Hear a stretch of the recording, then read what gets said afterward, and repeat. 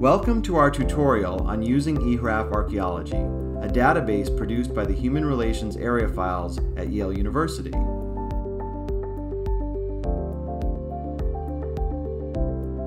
Anthropology is the study of humankind, at all times and in all places.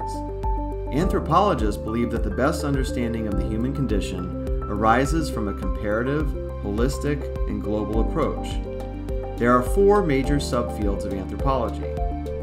Archaeology focuses on the cultures of the past, particularly in prehistory, before extensive written records are available. How do archaeologists study culture in the distant past?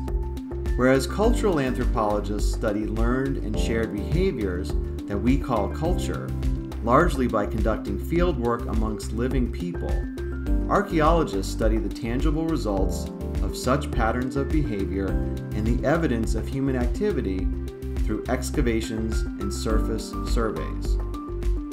Without written records, archaeologists must think from things by studying artifacts and other materials in the context in which they are found. Archaeologists also use knowledge gained from other subfields of anthropology and related fields. Like other anthropologists, after collecting and analyzing data, archaeologists publish the results of their analyses in the form of reports, articles, and books that allow readers to understand particular sites and the broader traditions in which the sites are embedded. Taken in its entirety, the archaeological record gives us a picture of the amazing diversity of human culture and the differential persistence of cultural traits across time and space.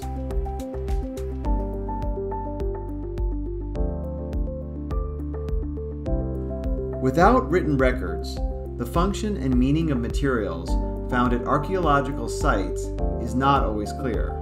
So, many archaeologists find that it is useful to study the recent ethnographic record in addition to the archaeological record.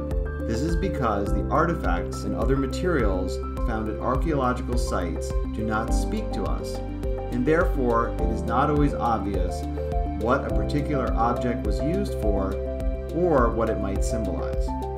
Cross-cultural researchers use ethnographic and archaeological records to discover and explain patterns and variation in human cultures, past and present, asking questions such as, which aspects of culture are constant across human societies and which vary? What accounts for these similarities and differences? To answer the first question, cross-cultural researchers describe the frequency of certain customs across a representative sample of societies. But most are also interested in answering the second question, moving beyond mere description by trying to explain cultural similarities and differences.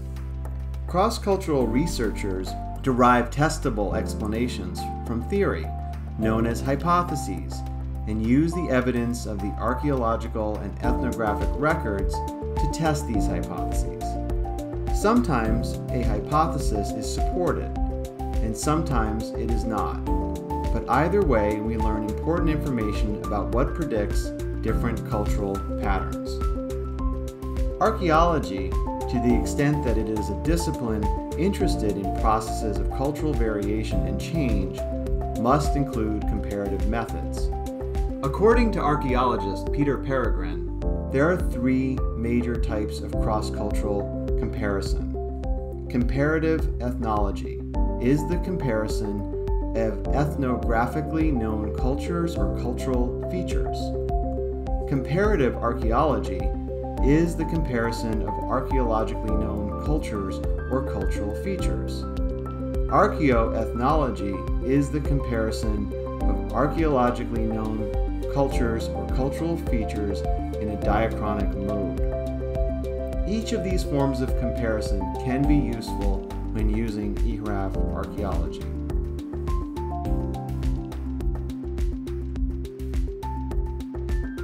Created in 1999 to facilitate comparative and cross-cultural research on primarily prehistoric traditions, eHRAF Archaeology contains hundreds of documents describing archaeological traditions from around the world. The list of traditions is drawn from the Outline of Archaeological Traditions, or OAT, and is then incorporated into eHRAF's Outline of World Cultures, or OWC, a classification system for the world's cultures. eHRAF Archaeology includes both a random sample of traditions and selected tradition sequences. These traditions are organized by region, subregion, and subsistence type. eHRAF Archaeology currently contains over 100 traditions, with new traditions added to the database each year. Using the Outline of Cultural Materials, or OCM, a classification system for anthropological subjects, eHRAF anthropologists have subject indexed each document at the paragraph level. The OCM contains over 90 major subjects, with over 700 subcategories. With what we have covered thus far in mind, let's take a look at the database itself.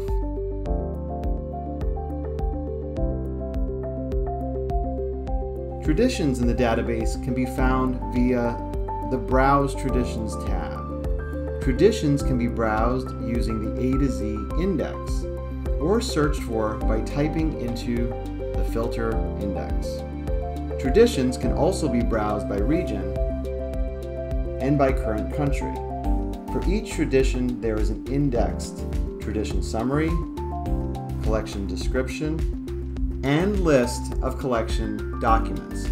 Subjects, or OCMs, can be found under the Browse Subjects tab.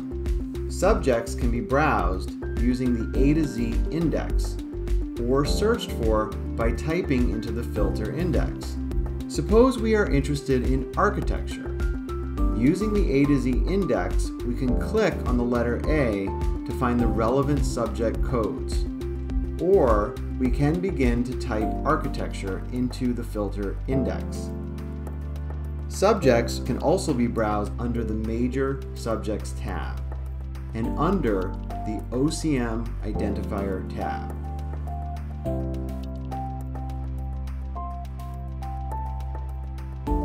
With what we have learned in mind, let's set up a search query. Click on the Advanced Search tab. Choose any or all of the traditions that you would like to search under the Add Traditions column. If you do not add any, all of the traditions in the database will be searched by default. Let's choose Add All in order to see the populated list. Use the Add Subjects column to choose any or all of the subjects to be included in the search. Continuing with architecture as our example, type architecture into the filter index. Select the architecture identifier, number 341, the dwellings identifier, number 342, and the grounds identifier, number 351. Above the list, there are two Boolean operators, and or. Boolean operators connect and define the relationships between the terms in a search. And is used to include all of the terms in the results, or is used to include any of the terms in the results. Not is used to exclude terms from the results. Let's choose OR in order to broaden our results. We will return to the Add Keywords column in a bit. For now, click Search. The search results populate at the top of the page. There are options to narrow results by subsistence type and sample, which we will return to later in the tutorial. The results are organized by region, subregion, tradition name, OWC, subsistence type, the samples that include results, the number of documents, and lastly, the number of paragraphs. Scrolling down to South America, then to the Central Andes, we find the Inca. Clicking on the tradition name brings us to the document and paragraph results page. On the left, we find 3 sortable columns: results, document, and time coverage. We also find 3 columns to the right. The subjects OCM column contains the subjects that can be found in that paragraph, with the searched for codes presented in bold. Results are given in snippet view by default. Clicking on Show Paragraph brings up the full paragraph, and clicking Show Page brings up the result in its full page context. To the left, the table of contents features publication information, as well as front matter, such as the preface, the body of the text, organized by chapter, and its back matter, such as the references list. The publication information page contains a wealth of information about the text, including an abstract written by a eHRAF analyst. On the lower left, there is a button labeled Cite that provides the citation for the text formatted in 4 different formal styles, along with options to export the citation. Returning to the full page view of the result, clicking on the page list to the upper right reveals a list of page numbers, with each result found in the text, indicated by a magnifying glass icon. Returning to the Advanced Search tab, let's try combining subject codes with keywords. But before we begin, there are a few things to point out. First, be sure to truncate search terms using an asterisk as needed.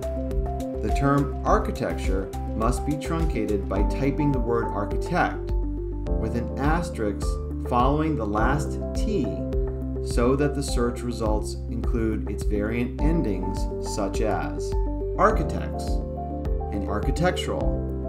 Second, be mindful of the Boolean operators between the add subjects and add keywords columns. Let's choose the OR option. Then click Search. Again, scroll down to South America, then to the Central Andes to find the Inca. As you can see, keywords appear in bold, which makes it easier to skim the results.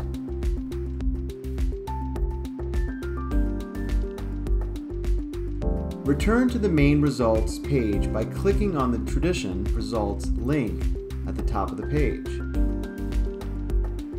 Scroll to the top to find the narrow results by subsistence type and by sample options. The left side contains 9 different subsistence types, by which the search results can be filtered. Hover above a subsistence type for a brief description. The right side allows users to filter the results by sample. In this case, the simple random sample is the only filtering option.